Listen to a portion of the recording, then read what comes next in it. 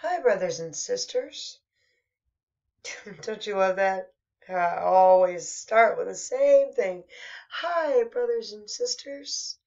Hi, brothers and sisters. You'll have to forgive me.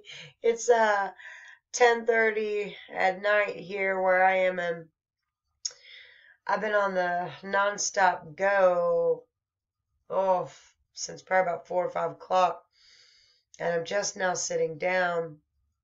Um, if you're like me, I let things go, house-wise, and to the point where finally I'm like, okay, it's time to do something about it. And then I just like go overboard. And anyways, but I am coming on here because I want to share a dream that I had. I believe it was the night before last, and I am not quite sure what it means.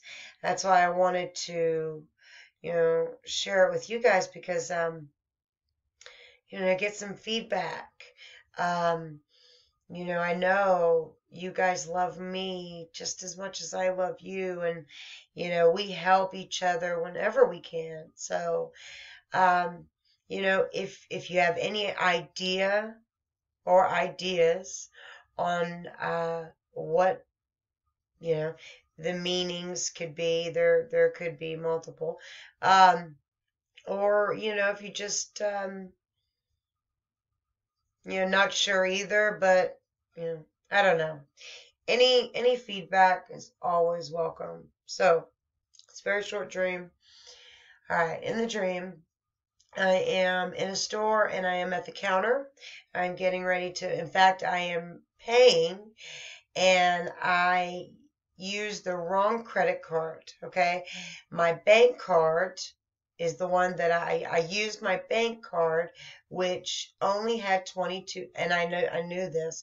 This is the real kicker too. In the dream, I knew it only had $22 in it. And so if I used the bank card, because what I had was more, what I was paying for was more than that, I was going to be overdrawn. So, but I used it anyways, and didn't even think about it until it was too late. Now, like I said, here's the kicker. All right, in the dream, I knew that I had only about $22 in my bank account. At the time of the dream, that is what I had in my bank account in real life. So, I don't know uh, if that's something. I feel it is. I feel that could be something. Either way. So, but that was exactly, $22 was what I had in my bank account at the time of the dream in real life.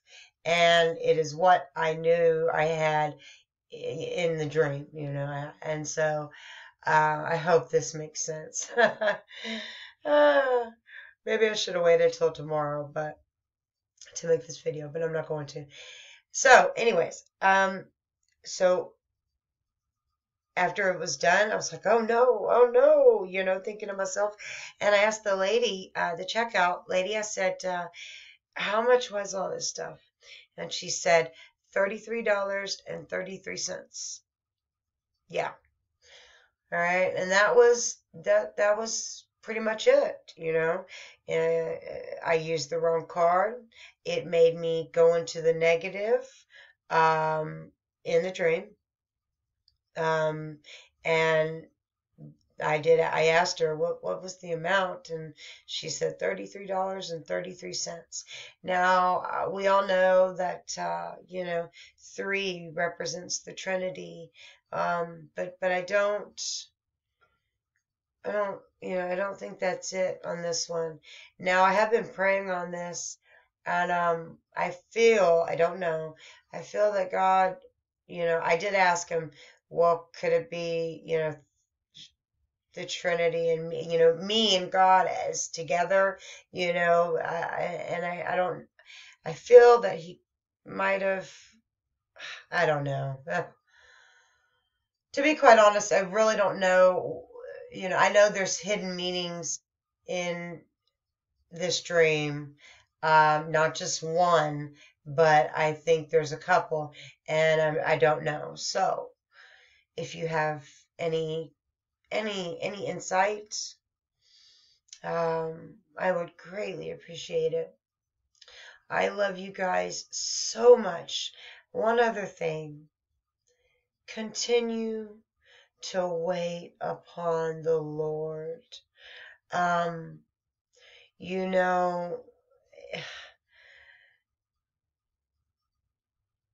at least and I know many of you as well, never thought we'd make it here to this time right now. I never thought we'd be here, but we are. I thought that we would be gone. I thought we were going to be gone in 2015. That was the first time that I you know actually there was a date set, and I didn't even know about date setting back then. But anyways, no matter what, hold on to him. I mean, what other option is there? Leave your one and only true love. And I like saying that because we love our kids, we love our husbands, we love our family members, but it's, to me, it's not it's not a true love. Like, Jesus is my one true love, you know. Anyways, and so what's your option? Hold out, pray, that he might take things from you if you're hurting. I have to do that.